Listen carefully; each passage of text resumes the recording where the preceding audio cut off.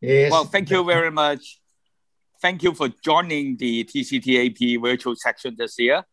We are now having the case section for complex PCI, presentation and global partners. In these sections, I would like to introduce my co-chairman, Dr. Chou, Chiayu from Taiwan, from Taipei. We have a group of three very distinguished panelists. They are Dr. Choi, Woong, Dr. Kentaro, Jujo, and Dr. Piyanart. And we are going to have 6 presenters. Each of them will present for 6 minutes, and then we have a 4-minute discussion. So without further ado, may I introduce our first presenters, Dr. Kunal Bikram Shaha. He's going to present to us a blend of conventional and non-conventional approach during primary PCI of a daunting acute inferior wall myocardial infarction, a short story. So our first presenter, please. First of all, I'd like to thank TCTAP Forum for having given me an opportunity to present on this prestigious forum. So today's my talk is presentation is confined to a short story of a daunting acute inferior wall MI. I am Dr. Kunal Bikram Shaha, working as an interventional cardiologist at Patan Academy of Health Sciences and Bayada Hospitals in Nepal. So let's proceed with my presentation, which comprises of a short story which talks on blend of conventional and non-conventional approach during primary PCI of a daunting acute inferior wall MI. There are no any financial disclosures to be made pertaining to this presentation or procedure, though as per standard norms, I have mentioned the names of the companies of the hardwares. My patient, 45-year-old heavy smoker, presented in OR with a severe central chest pain of 30 minutes duration associated with nausea and vomiting.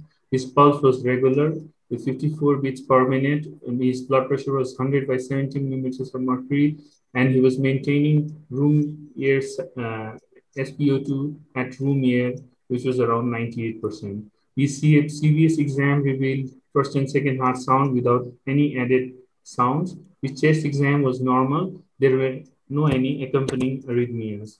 This was the ECG taken at the time of presentation, where it showed ST elevation in inferior lead and even in V5 and V6. But the ST elevation in 3 being 2 made us think about the possibility of RCA as a culprit artery. His echo screening revealed hypokinetic mid-basal inferior wall and lateral wall with EF of 40 to 45%. No NEMR were noted. CKMB surprisingly was 8 unit, and quantitative troponin was negative because maybe the patient presented in very early hours within 30 minutes. So we directly took the patient to the cath lab, and coronary angiogram was performed via the right radial approach using 6 French C. The right system, as you can see here, revealed 100% thrombotic occlusion of distal RCA with slow flow and partial thrombus-laden lumen commencing from the mid-RCA. Similarly, left system angiogram showed normal left main with mild disease in LAD, and there were 70 to 80% stenosis in distal LCX with some slow flow. So right away, we started the PCI thinking RCA as a culprit artery. So as you can see, with a 6 French radial sheath via right radial artery, we hooked up the RCA ostium with JR 3.5, and a BMW wire was tried first, but it could not traverse the distal RCA. Even with the 2-wire technique, then anyhow, we were able to cross the lesion with a choice PT 0.014 wire that helps us cross the lesion. Then we started as a routine procedure, the pre-dilatation with balloon angioplasty using NC quantum 2012, but we could not see any flow yet. Similarly, then we thought of doing a thrombosuction, and we did it repeatedly for 2-3 times, but still the result was futile. And this was time when I was really worried whether I could save this patient or not. Then suddenly an idea came into my mind of divide and rule. That is disintegrate the clot and rule with the thrombosuction. So what we did was we had a novel idea of giving intracoronary streptokinase 1/3 of the total dose directly into the right coronary, and we waited for 20 minutes and then started the thrombosuction again. With that, we could get some flow. So I kept on continuing thrombosuction for almost 10 times with Thromboster 2 from Kaneka, Japan. And meanwhile, what I did was we kept on infusing 1 million units via the peripheral line. And the result was fabulous. You can see here the amount of thrombus here in the filter. And this was the immediate result. And this was the result after 3 months of the check angio, where we can see initially there was TIMI 2 flow, and 3 months back we had TIMI 3 flows. Since the RCA was ectatic with good vessel size discrepancy and large thrombus burden was there, stenting was deferred, and we combined both conventional and non-conventional approaches to achieve at least TIMI 2 flow. The hospital course was uneventful, with EF improved from 40 to 45% to 50 to 55% with residual hypokinesia basal inferior valve, but there were no any access site or non-access site bleeding complications. 3 months after we saw there were no any regional valve motion abnormality with well-preserved EF of 60%, and mild CAD was left over in the check angiogram as you had seen before. So coming on to the discussion, actually this is an illustration of a bailout procedure. We thought we had to come up with some new idea because the right coronary was not opening at all. We thought of infusing one-third of thrombolytic intracoronary, and we had radial access in our hand, so we are not much worried about the access site bleeding complications. And we started thrombosuction again after 20 minutes so that thrombolytic can help disintegrate the clot, and which can enable thrombosuction to work. Later, we gave full dose of thrombolytic intravenously so that clot disintegration and dissolution continues while working on with the thrombosuction for 10 times, which finally yielded us intracoronary clot. So my take-home message on this, this work is purely derivative of a dictum that need is mother of invention. So there was a dire need of opening of the right coronary artery. Though thrombosuction alone has no mortality benefit yet, and it's class 2B indication, but thrombosuction in the Lies artery can be a new pharmacoinvasive strategy to deal with a better outcome in case of large thrombus burden, where there is a high potential of distal microembolization in cases of ACS. So maybe we can open up new doors with thrombolytic in conjunction with thrombosuction as an armory of primary PCI. So with this final say, I'd like you to thank for giving me an opportunity to present my case on this TCTAP forum. Thank you from the land of Everest, Nepal. Well, thank you very much, Dr. Shaha, for presenting to us an excellent case. Really a daunting task. Do we have any comment from our group of panelists? You can voice out your comment. To unmute yourself and then voice out your comment. Yes, this is. Go ahead. You first. Okay, thanks. So I'm Dr. Jujo from Tokyo. I'm an interventional cardiologist. I'm actually 20 years medical doctor. So my question one is, you showed the echocardiogram is very unique because there was no mirror image in the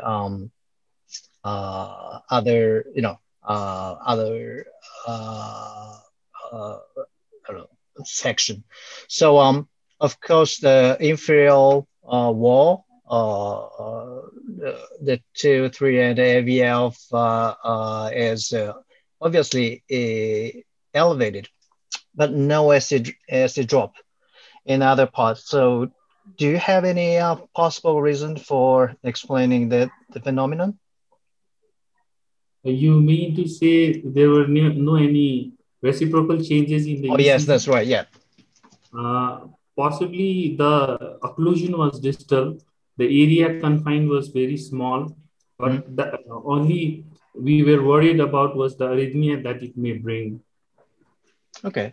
So, but it obviously affected the LV systolic motion. So I don't think that the infarction area is not so small. So my question number 2 is, thrombus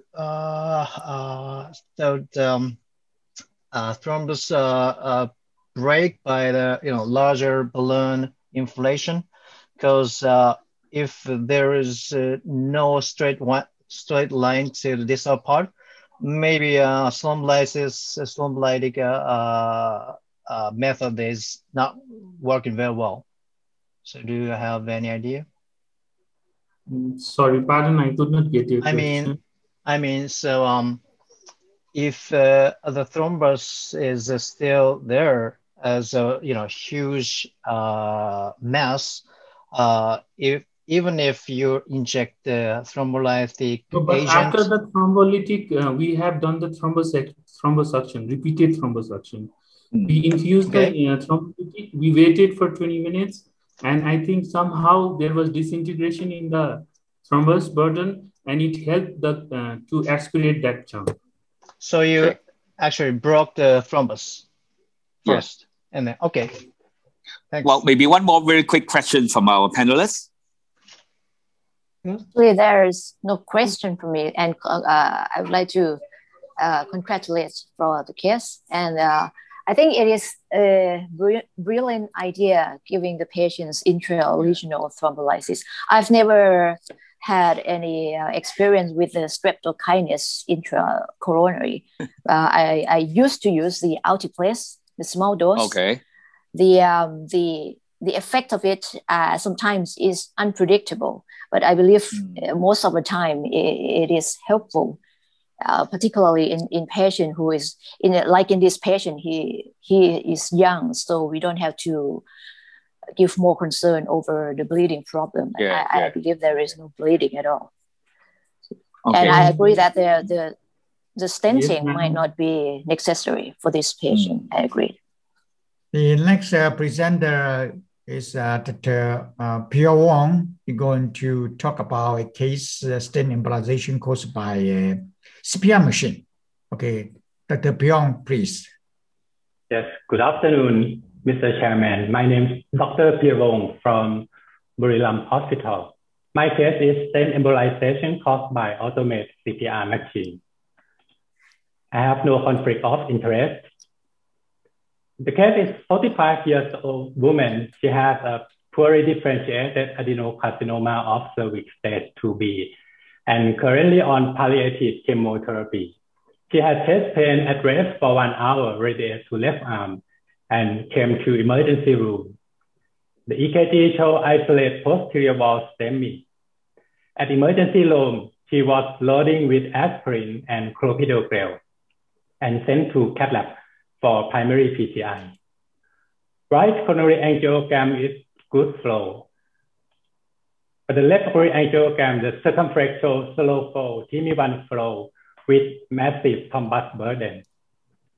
The thrombus is continue along circumference and left main. At that time, I start PCI with the sequence system, use the backup guiding Y to the circumference and try to aspiration from guiding, but no thrombus obtained. We use the thrombectomy catheter, multiple attempts to aspirate it, but no thrombus obtained too. So we decided to balloon, to open some flow to circumference. But there was the risk of the thrombus shift to the LAD. So we wide the LAD first. In case of the thrombus shift, we can aspirate it from LAD. We use 3O balloon at nominal pressure to open the flow, But after we balloon, LAD was slow flow. We put the thrombectomy in, but no thrombus obtained. We give the RTPA 5 milligram by guiding. Suddenly, the patient developed cardiac arrest. Her systolic blood pressure was dropped. She was loss of consciousness. The patient was intubated, start CPR, PAA algorithm. At that time, we made CPR until loss, then continue revascularization. But fortunately, we have the automated CPR machine at our cath lab. So we can do the CPR and PCI at the same time. We plan change the system to 7 frames. We plan do the step class YLAD and circumflex and give the second dose of RTPA. And this is the crime scene. We put the Y in circumflex, YLAD, and put the 3O stent in LAD. Put the 3O balloon to circumflex for crushing stent. We position the LAD stent to cross left main and LAD. It's very difficult to position the stent because of excessive motion due to the machine. Finally, we deploy the LAD stent and crush LAD stent with the balloon. Then put another stent, 3O stent to circumflex. Deploy the stent and pot the left main with NC4O at 18 atmosphere. And this is the final angiogram. The autopause time was 40 minutes. We do 3 times defibrillation, 11 amp of adrenaline was given. Intra-aortic balloon pump was pressed after the procedure and sent her to CCU. After the patient was sent to CCU, I reviewed the angiogram. But it showed that the stent at LAD was embolized from proximal LAD to mid LAD. And we cannot find the circumflex stent. At day 3, the patient can off balloon pump and can off endotracheal tube on day 4. But she cannot continue anticoagulant due to vaginal bleeding from cancer. She got only dual antiplatelet therapy and re-CAG after 2 weeks. The CAG showed good flow to LAD and circumflex. We do the IVAS guide stent optimization of the LAD stent and do the whole body scan to identify where the lost stent, but we cannot find it.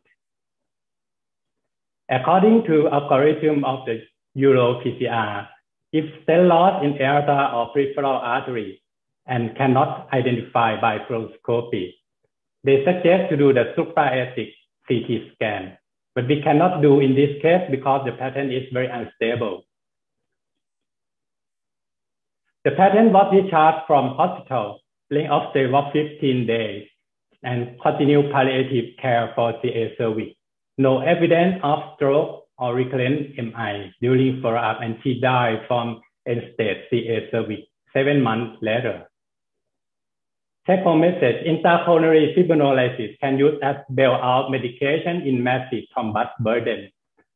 Automatic CPR machine is helpful for PCI during cardiac arrest, but PCI with automatic CPR machine can use only in limited view and limited time, actually it's battery time. Operator should temporarily stop the machine before pressing stent, and mechanical force of the machine can push the deployed stent to improper position, especially when used undersized stent. In this case, maybe some discussion points. If we can go back, can we use different strategies? Or anyone can share tip and trick to perform PCI with automated CPR machine. Thank you for your attention.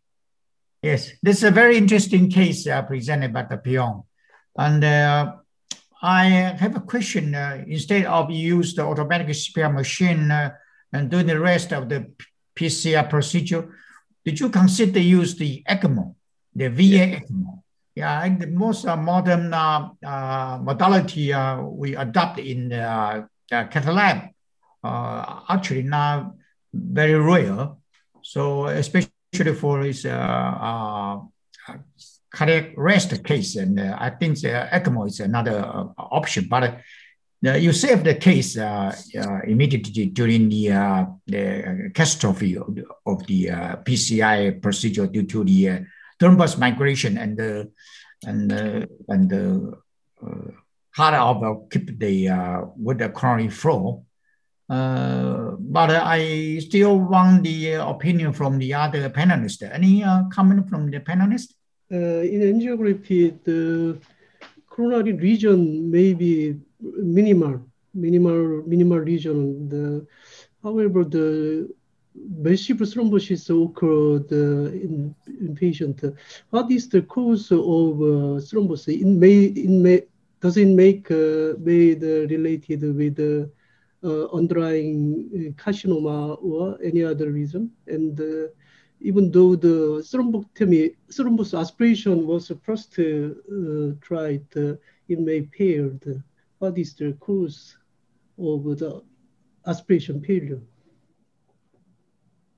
Yes, I agree with you, because the arteries of the patient, they look somewhat healthy, and I'm thinking about the cause of the thrombosis might not be the plaque rupture. Any possibility that the cause or the source of the thrombus could be from others. For example, patient may have had the deviant thrombosis. She may have the PFO or the right to left shunt somewhere, and the thrombus just crossed over to the left side. Just an embolized thrombus, not the plaque rupture related. And even he lost the stent, the circumflex stent, the arteries still look like normal. Doesn't look like there is any disease anymore.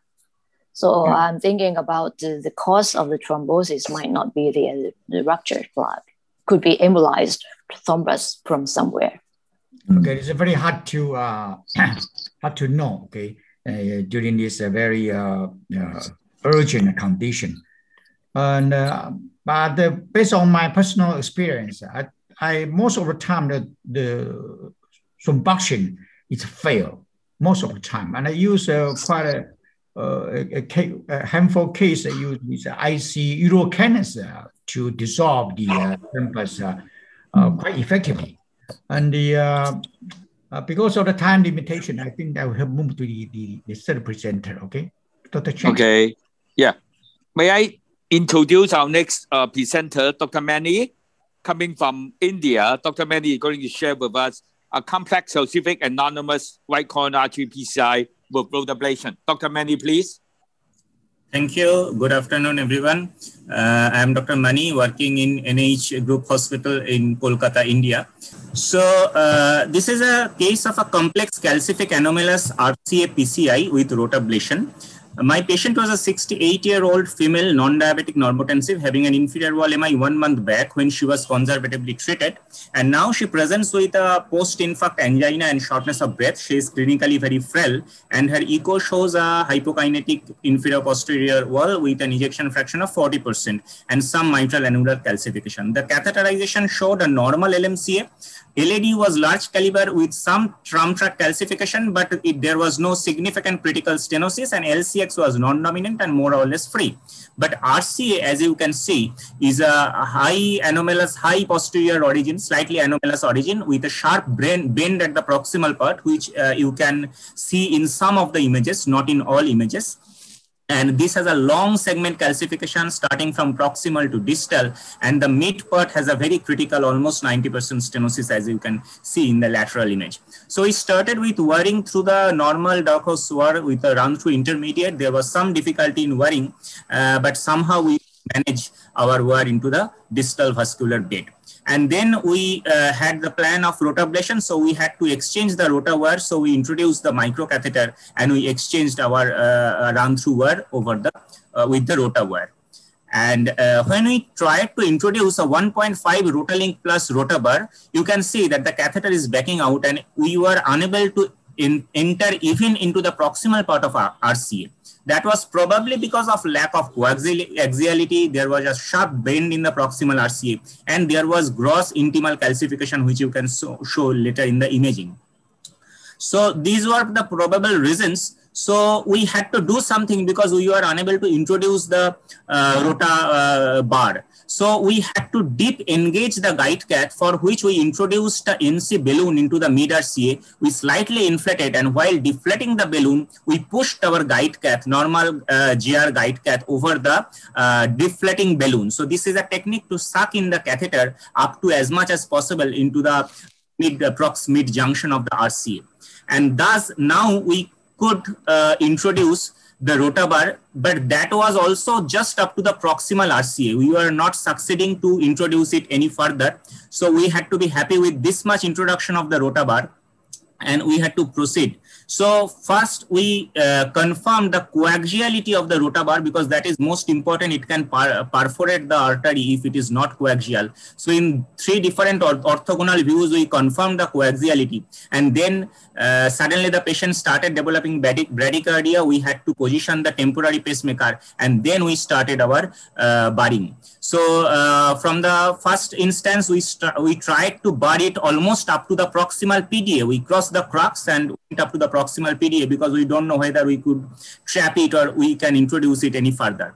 So immediately there was slow flow, particularly because the catheter was deeply engaged and there was complete heart block with extreme ST elevation. The patient went into arrest. We started CPR and we stabilized the patient, and this is the image just after stabilization. So you can see that there was not too much optimal pre-dilatation. We did an OCT run then from the distal RCA, and this is the OCT run.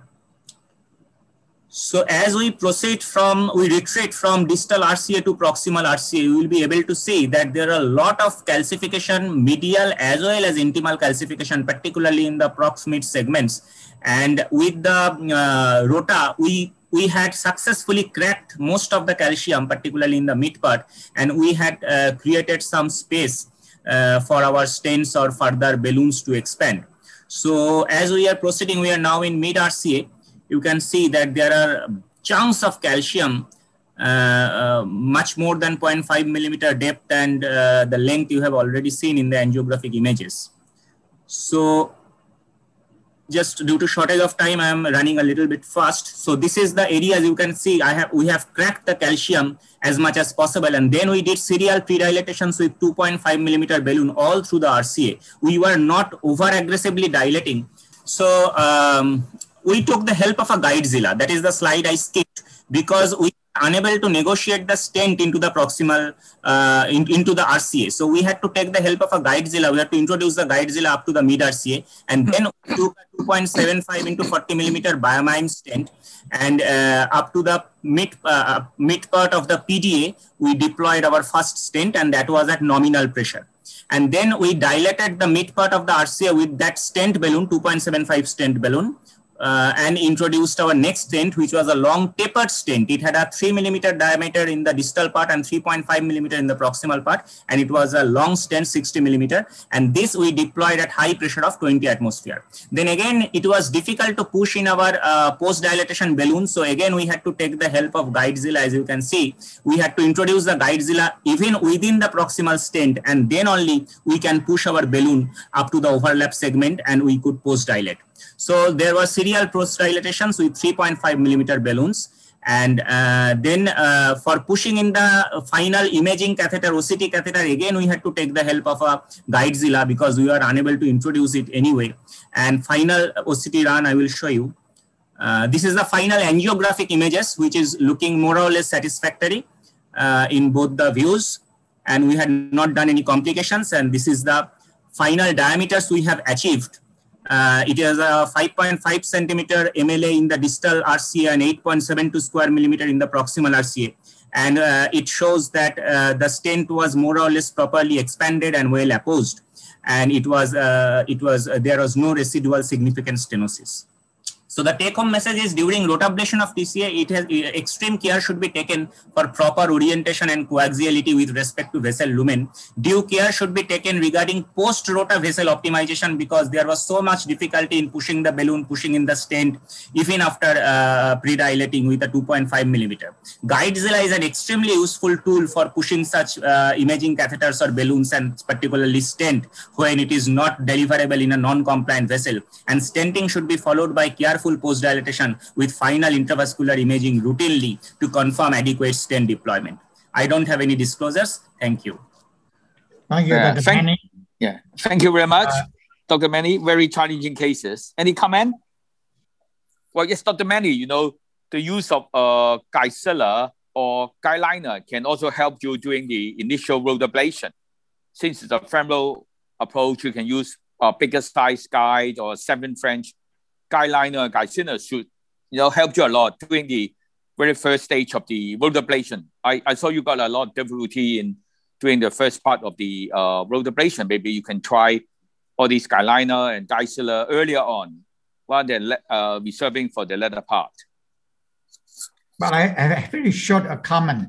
For this very short heavy calcification lesion, you can use the scoring balloon tube. Now, there's several types of scoring balloon available. So the most frequently used one is angioscope. Angioscope has 3 titanium metallic wire, and it's most strong scoring balloon than the others. So, from the OCT, I see the classification is now 36 degrees circumferential classification. So let's land to 70. You can use scoring balloon to make everything easier.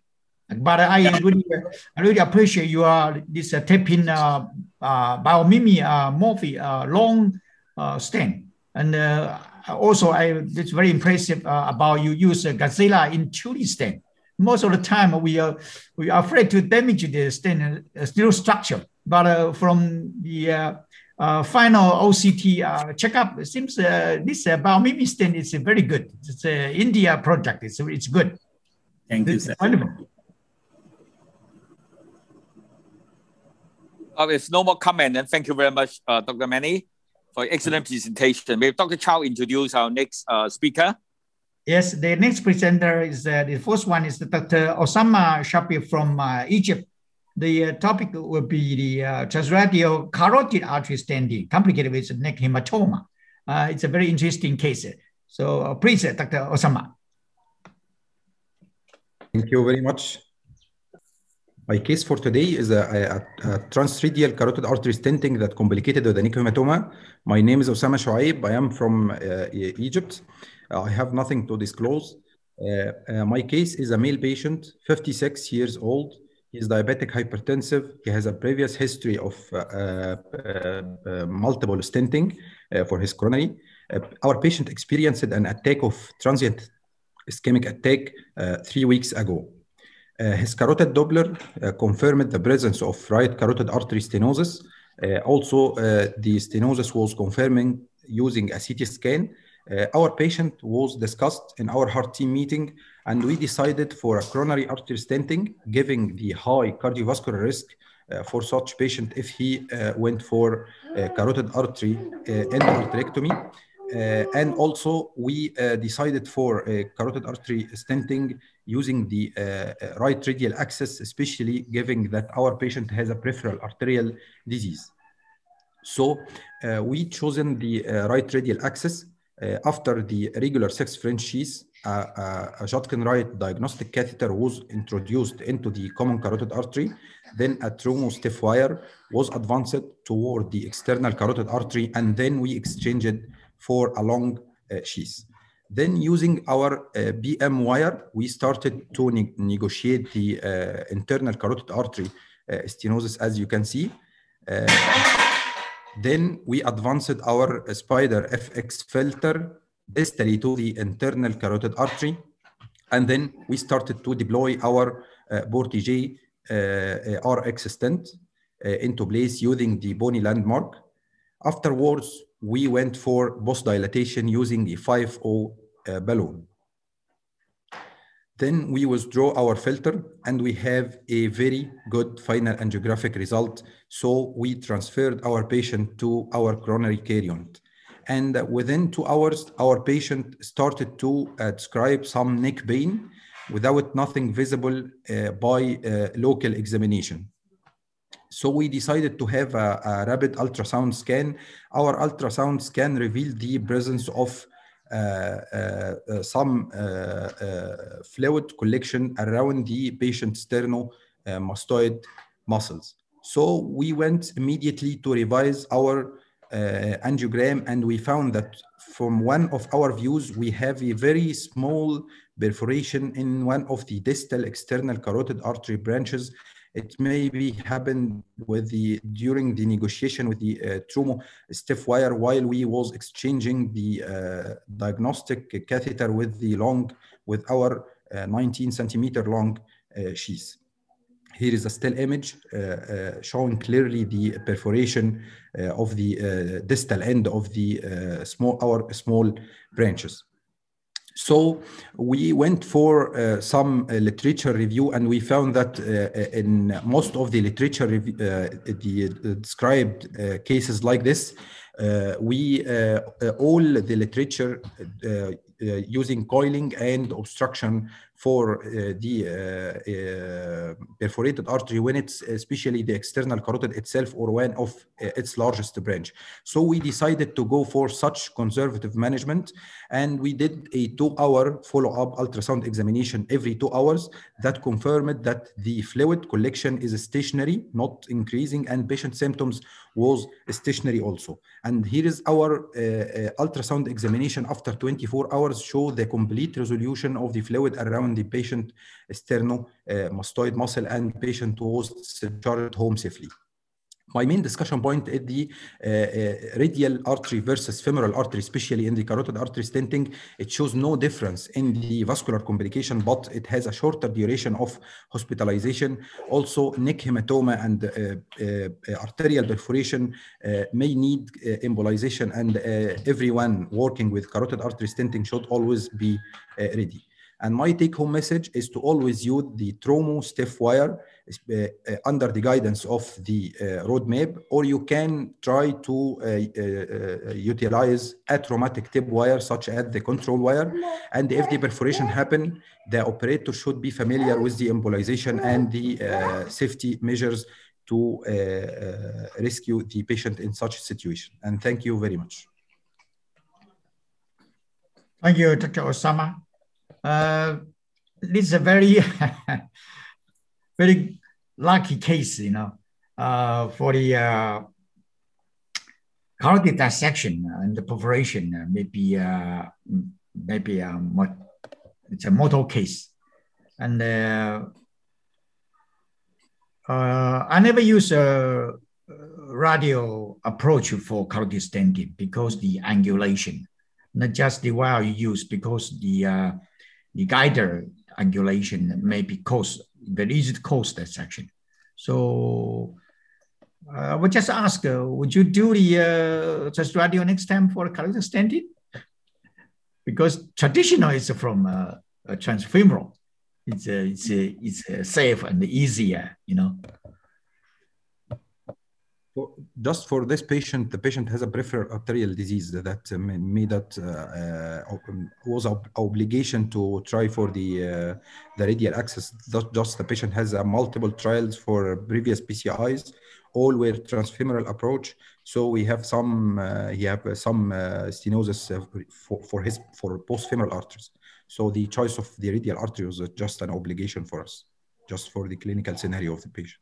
I will solve the peripheral artery first, then do the carotid stenting, okay? Because you have to fix the bilateral femoral artery too. Okay. Dr. Osama, maybe coming from panelist. Dr. Osama, maybe a very short question. Do you protect the airway? Do you intubate the patient because there's a risk of the hematoma compressing on the airway? Are you worried about that?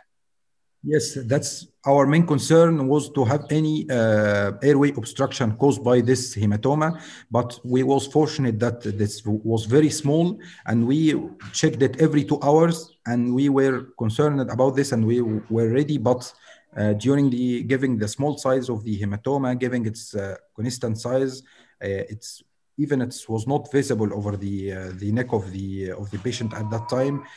So we were fortunate. Yeah. Then I have a very short question. Do you use the protamine to reverse the anticoagulant effect? Protamine. Yes. Yes, we did. Yeah. You do? Yes. Okay. Thank you. Okay. Thank you. Okay, go to the next case. Yes, okay. Well, maybe I would like to introduce our next presenter coming from National Heart Institute of Malaysia, Dr. Tay. Dr. Tay is going to share with us drug-coated balloon of native osteo LAD. Dr. Tay, please. Yeah, hello. Good afternoon, panelists and other presenters. I'm Tay from Malaysia. I'm going to present a case, a drug-coated balloon of the native osteo left anterior descending arteries. So I have no potential conflicts of interest to declare. So this is a 67-year-old gentleman with underlying coronary artery disease with angioplasty performed in 2009. He has a 2 DES stent in the proximal to mid LAD and overlap with each other, as well as another stent in the left circumflex. Other cardiovascular risk factors include hypertension and dyslipidemia. So he presented to us with the stable angina of a 3 months duration at the CCS class 3. Otherwise, his vital sign and clinical examinations are unremarkable, and the blood investigations are all within the normal range. So the coronary angiogram performed, we show there is a severe RCA at the mid segment. And the left system shows there's a mild disease at the distal left main, as well as a tight osteostenosis. And there is also stenosis, severe ISR in the proximal LAD stent. Otherwise, the circumflex stent shows a mild ISR only. So what would be our strategy for this patient who has a mild distal left main and severe osteo LAD? And bear in mind that there is a trifurcation or possibility of the high OM artery at that time. We are thinking of performing this provisional stenting PCI left main LAD, or what will happen if you gel this, you impinge on the circumflex of the high OM intermediate artery, and how about the imaging guidance?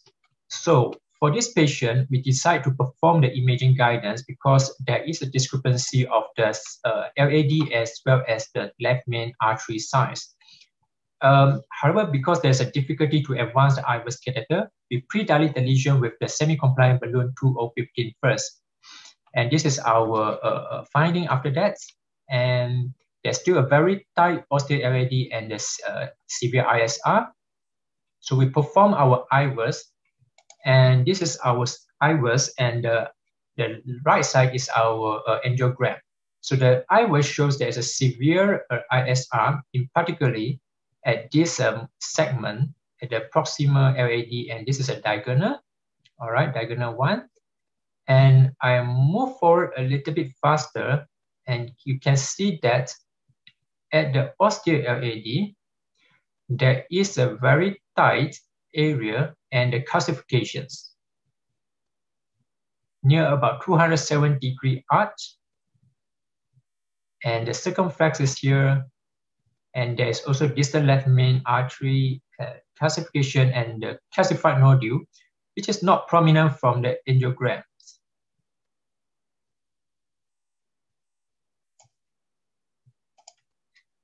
So this is a still image of the angiogram and the IVUS image. It shows that the osteo LAD at the area MLA of a 2.9 millimeter square, and the distal left main, it shows the size of the 5.0 size with a 12.18 millimeter square area and the plaque burden of the 46%.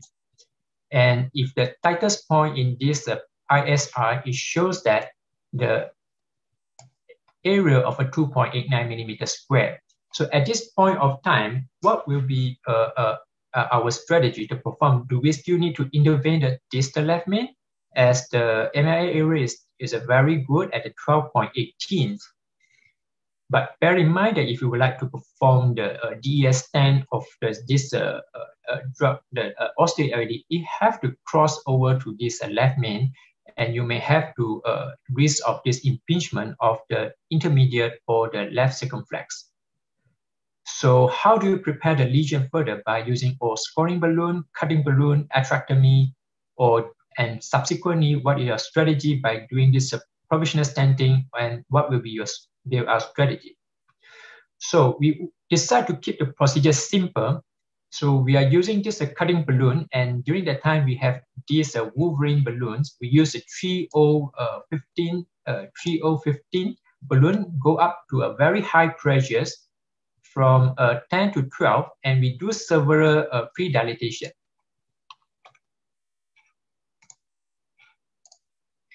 So this is the finding post cutting balloon preparations.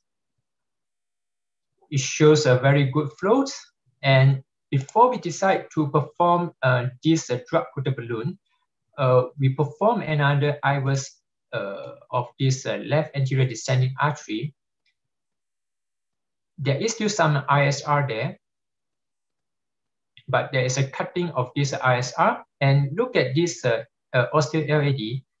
There is a crack of the calcium with just the cutting balloon without any dissections in the left main. And the flow is very good to the LAD artery.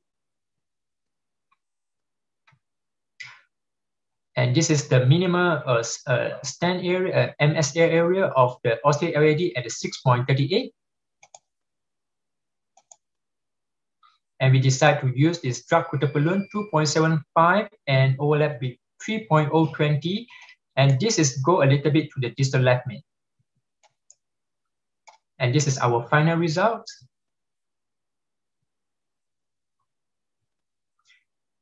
Without any flow dissections at the distal left main and the TME3 flow. And we performed the right coronary artery stenting with a DES 3.536. So the drug-coated balloon has been introduced back in 2004 with the concept of left nothing behind concept. Until lately, in the 15 years of development, there are a lot of study comparing the drug-coated balloon and the drug-eluting stent, which shows there is a superior result in the patient who have the ISR, but there is a mixed result compared with the DES in the de novo lesions of the coronary artery.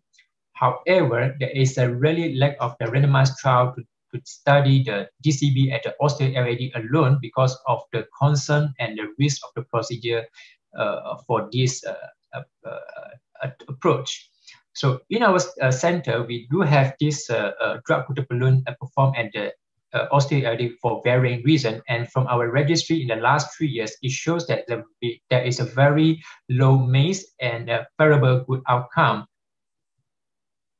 And the dissections after the DEB inflations was only 3.9% with 0% of the flow limiting dissections. So my discussion point showing that the distal left main bifurcation or trifurcation stenting and interventions is always complex and challenging, especially when there is a great discrepancy of the vessel size, severe calcification, and the poor heart reserve. Image guidance preparation and assessment of the vessel could help to reduce the risk and the incidence of the complications. So my conclusion is the IVUS guided coronary angioplasty for distal left main bifurcation has shown a good outcome in a large randomized control trial. However, there is still lack of the randomized trials to study the drug-coated balloon at the de novo osteolesions of the large coronary artery. Perhaps this approach can be used in the patient who has a contraindications to the DES or prolonged usage of the DAPT. Thank you very much. Any comment from our panelists? Very clear presentations. Osteal lesions. Yeah, Dr. Choi? To deliver the drug to the coronary artery, we have to long impression more than 1 minute. However, in osteal lesions, so maybe the may improve the vital sign after long impression. How to overcome this phenomenon? During our delivery of this drug-coated balloon for the 1 minute that time, the patient does have a mild chest discomfort, but there is no significant ST elevations, and it was uneventful. What is your bailout plan, Dr. Choi? If there's dissection in the osteo area, then you need to stent it. Then what is your bailout plan for this particular case? So if there is a dissections to this distal left main with the flow limiting, and we have to stand across the left main and the LAD, and with a 2-wire and possibly of the 3-wire to this circumflex and the high OM or the intermediate artery, and do the kissing balloon at the end if needed. All right. Well, if there are no more comment, then maybe Dr. Chou can introduce our final presenter for today. Yes, the last one will present by the Dr. Lee from Vietnam. The case is a progressive heart block of the device occlusion of a simple artery septal defect. It's a occluded case. So please, Dr. Lee. Good afternoon, ladies and gentlemen. I'm very honored to join the 26th TCTAP. Today, I'm very glad to present an interesting case about progressive heart block after device occlusion of a simple atrial septal defect. He is a 5 years old girl. Her body weight is 16 kilograms. She was diagnosed secondary ASD by transthoracic echocardiography.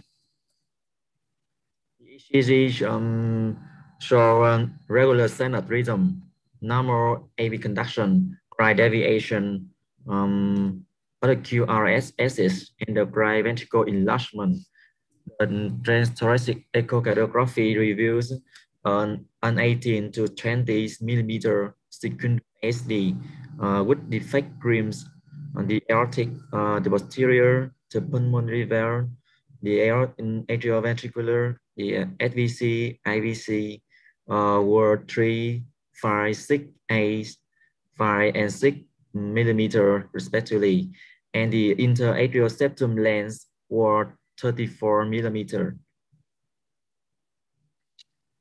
Under catheterization, the 24 millimeter sizing balloon were used to estimate the diameter of the ASD, and the stretching diameter of the ASD was 21 millimeter.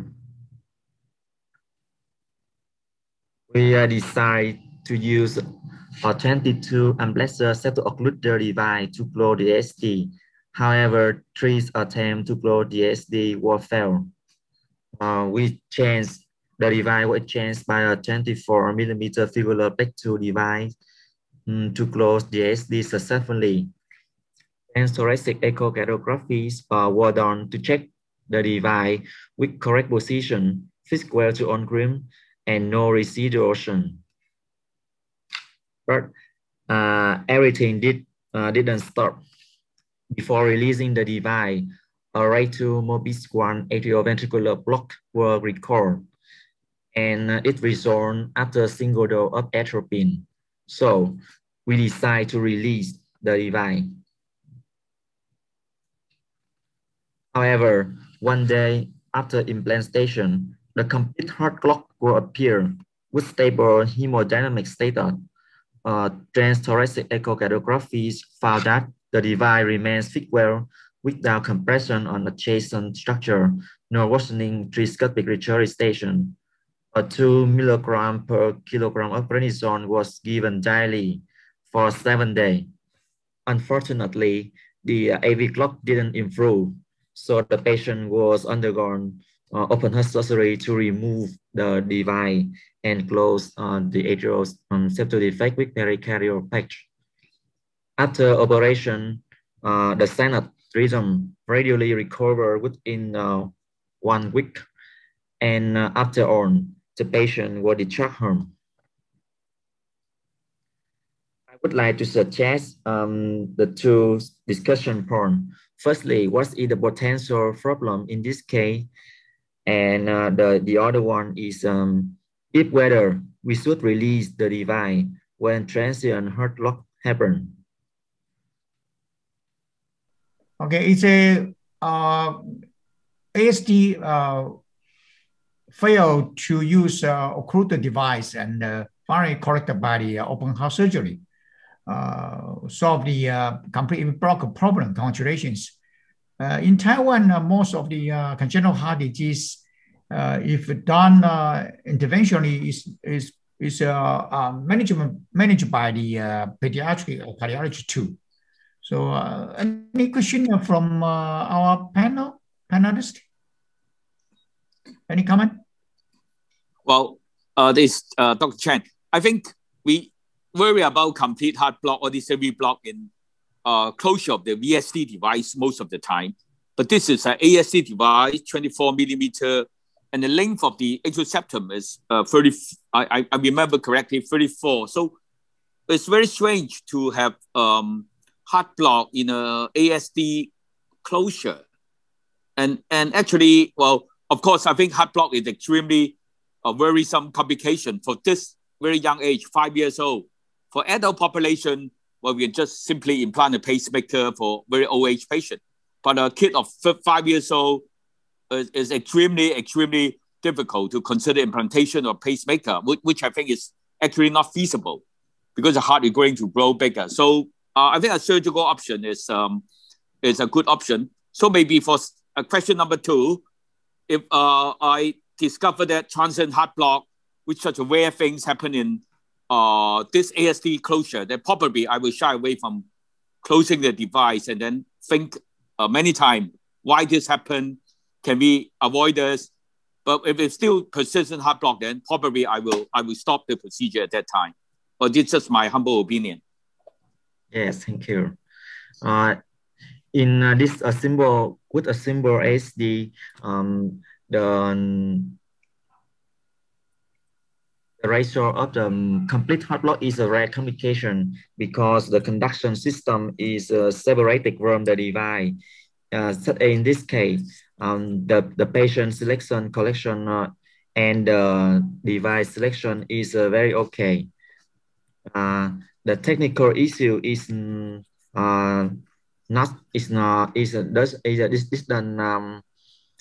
encounter with a significant problem during the procedure.